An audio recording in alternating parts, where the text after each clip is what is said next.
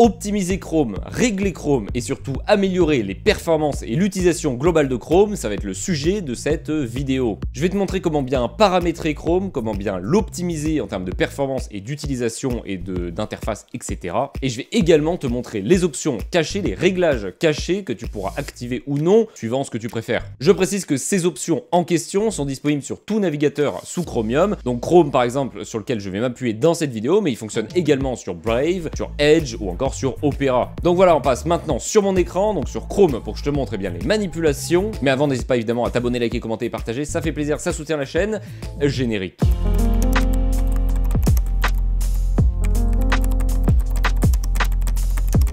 Donc tout d'abord, je ne vais pas te montrer comment installer un navigateur, que ce soit Chrome, Edge, Opera ou autre, parce que ça va être par rapport à tes goûts et à tes préférences, et je pars du principe qu'il est déjà installé sur ton ordinateur. Mais si jamais, tu tapes le nom du navigateur sur internet et tu le télécharges. Donc moi, je vais me baser sur Chrome pour te montrer les paramètres, même si c'est la même chose sur plein de navigateurs sous Chromium. Dans un premier temps, je vais faire les paramètres plutôt précis de Chrome, donc en faisant 3 petits points paramètres, et là pour le coup, ça va beaucoup plus changer d'un navigateur à l'autre. Alors là, la première chose que tu vas faire, c'est aller dans à propos de Chrome et vérifier que tu es bien à jour et minimum à la version ici pour qu'on ait les mêmes fonctionnalités avec les mêmes gains de performance potentiels, etc. Donc maintenant que tu as fait la mise à jour, si tu en avais une et que du coup tu as redémarré Chrome, on va regarder bien section par section et on va régler section par section. La première section, c'est Google et vous. En soi, c'est pas très important, on va le passer et on va passer à confidentialité et sécurité. Là, tu vas pouvoir bien par exemple faire une petite vérification pour savoir si tu as des logiciels malveillants, des extensions malveillantes, si ton logiciel est bien à jour ou si tu as des mots de passe qui sont peu sécurisés. Apparemment, j'en ai 73. Et donc ensuite, tu pourras cliquer dessus pour vérifier quel mot de passe est un peu faible, on va dire, et les modifier directement. Dans Cookies et autres données des sites, tu vas pouvoir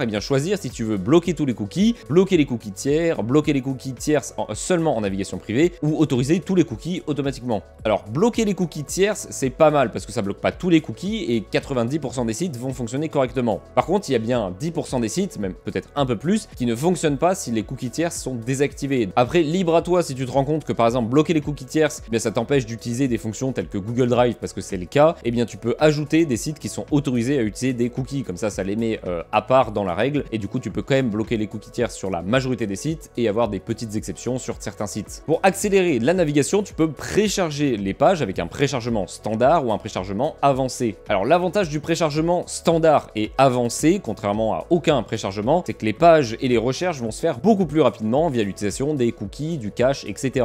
Par contre, le navigateur va être plus gros en termes de stockage et va demander également plus de ressources. Donc si tu as un PC puissant et que tu t'en fous que Chrome prenne un peu plus, tu peux faire un préchargement standard, même avancé. Par contre, si tu as un petit PC et que Chrome est déjà bien gourmand, ne fais aucun chargement, aucun préchargement, et comme ça tu auras une vitesse quand même plutôt agréable. Et justement, en parlant de performance et de vitesse, l'onglet performance dispose d'une seule et unique option à activer absolument. Cette option va permettre à Chrome de mettre en pause, entre guillemets, de mettre en pause une page si tu ne l'utilises pas pendant un certain temps. Par exemple, tu regardes une vidéo YouTube de 1 heure, toutes les autres pages, il va les désactiver, les mettre en pause pour libérer de la RAM, des performances. Évidemment, elles seront de nouveau actives quand tu retournes dessus, il les recharge et il redémarre sur la page au même endroit où tu étais. Donc ça, absolument à activer. S'il y a des sites que tu ne veux pas, tu peux également les ajouter pour bien faire une petite exception. Dans système, quelque chose de très important, ça va être de désactiver, de poursuivre l'exécution d'applications en arrière-plan après la fermeture de Google Chrome. Parce que si tu actives cette option et que tu fermes Google Chrome, en fait Google Chrome va entre guillemets encore tourner en fond, donc prendre des performances en fond encore. Donc ça, vraiment le désactiver. Et par contre, activer l'accélération matérielle qui te permet d'utiliser plutôt ton GPU que ton processeur pour la partie graphique, l'affichage, etc. Ça permet d'alléger le pros. La carte graphique va prendre un peu plus, mais elle peut plus facilement encaisser que le pros qui va faire d'autres choses aussi sur le PC. Voilà, donc maintenant que ton navigateur est personnalisé et optimisé, dans les options en tout cas standard et classiques de Chrome ou de tout autre navigateur, ça marche à peu près pareil avec des noms peut-être différents. Je vais te présenter comment aller dans les options flags, dans les options avancées de ton navigateur, que ce soit Chrome ou tout autre navigateur sous Chromium. Donc dans un premier temps, du coup, tu fais comme moi, tu ouvres un nouvel onglet ici et tu tapes le nom de ton navigateur. Moi, j'utilise Chrome, donc qu'est-ce que je tape? Bien, Chrome. Ensuite, tu mets les 2 petits points, 2 slash et tu tapes flags. Alors, il sera peut-être dans les choix, mais tape-le quand même pour être sûr. Donc, tu tapes flags et tu fais entrée. Et là, tu vas voir que tu arrives dans un menu avec beaucoup beaucoup de paramètres qui sont activés ou non et surtout qui sont plus ou moins poussés. Alors pourquoi il y a autant de paramètres? C'est parce que c'est des paramètres qui sont encore en fonction expérimentale, donc c'est-à-dire qu'ils ne sont pas forcément stables, tu peux avoir des bugs. C'est en fait grosso modo l'avertissement qui est écrit ici. Mais aucun problème, je te montre déjà comment faire. Si jamais tu actives une option qui fait bugger ton navigateur ou tu penses que ça peut venir de là, eh bien tu peux tout simplement cliquer ici sur Reset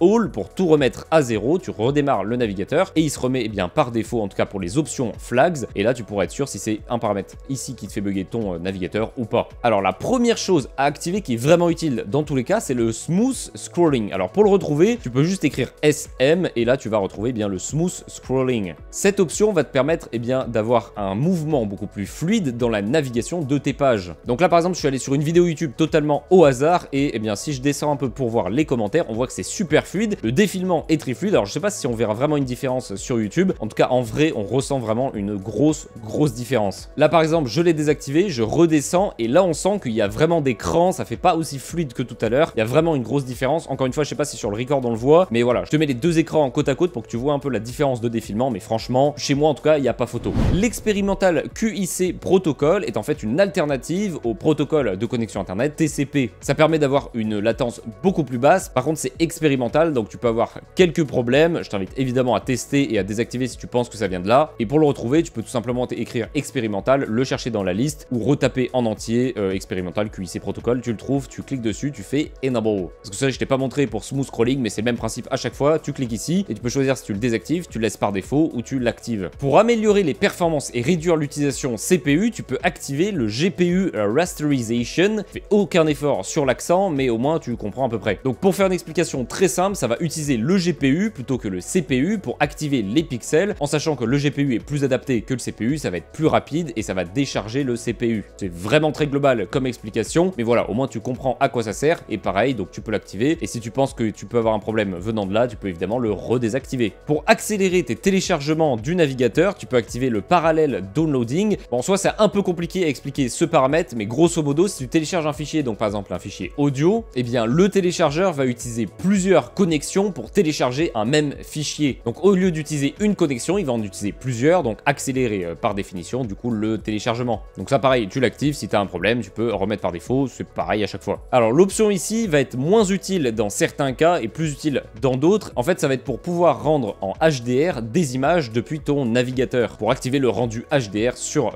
tes images en fait, parce que les vidéos ça marche sur YouTube par exemple, mais pas les images. Donc là au moins ça sera compatible et tu pourras les lire. Bon, c'est pour ça que c'est quand même dans des cas plus précis. Donc là ça va être la même fonction grosso modo que le GPU rasterisation, et d'ailleurs cette fonction est uniquement activée si la rasterisation GPU est activée. Donc si tu as activé celle-ci, tu peux l'activer aussi. Ça va te permettre en fait d'utiliser le GPU pour décoder le cache des images, ce qui est quand même plutôt pas mal. Ça permet encore une fois d'accélérer et de soulager un peu le processeur. Alors il y a d'autres fonctions aussi très utiles, comme l'auto dark mode for web content. Tu peux juste écrire auto dark mode pour le trouver, qui va en fait automatiquement passer les pages qui sont compatibles en dark mode au lieu d'aller dans les paramètres de la page, choisir dark mode au lieu de white mode ou automatique. Parce que certains sites marchent quand même à moitié au niveau du dark mode, donc ça permet de gagner un peu de temps et de rapidité. Voilà, donc je t'ai présenté toutes les fonctions que j'estime les plus intéressantes, les plus pertinentes, que ce soit en gain de performance, gain de temps de téléchargement par exemple, gain de fluidité avec le smooth scrolling, bref, un gain vraiment dans plein de choses, une économie sur l'utilisation processeur par exemple. Donc vraiment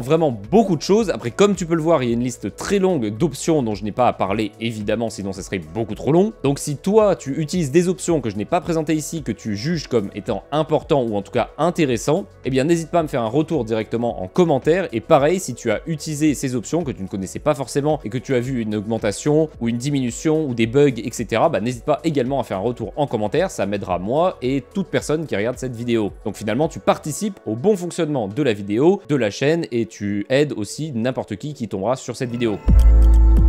Voilà, donc maintenant tu sais comment optimiser, régler et paramétrer Chrome comme tu l'entends, comme tu le préfères, pour gagner en performance, en fonction, en fluidité, en tout ce que tu veux en fait. Alors je te le redis, mais sache que les options que je t'ai montrées sont disponibles sur tout navigateur sous Chromium, Brave, Opera, Edge par exemple, mais également sur téléphone portable et également sous tout navigateur Chromium sur téléphone portable. Il n'y aura pas forcément toutes les fonctions présentées, mais par exemple le smooth scrolling ou encore l'accélération des téléchargements est disponible sur Chrome Android. fluide. Donc voilà, n'hésite pas à me dire en commentaire directement si tu souhaites une vidéo peut-être pour chaque navigateur, un peu plus précise, parce qu'il y a des options en plus ou en moins par navigateur. Et n'hésite pas à me dire aussi pourquoi pas, si tu veux aussi la version mobile des navigateurs, pourquoi pas. Donc merci à toi d'avoir regardé cette vidéo et d'être resté jusqu'au bout. N'hésite pas évidemment à t'abonner, liker, commenter et partager, même si je pense que si tu regardes à ce moment-là, c'est que tu l'es déjà. Et donc moi je te dis à la prochaine pour une prochaine vidéo.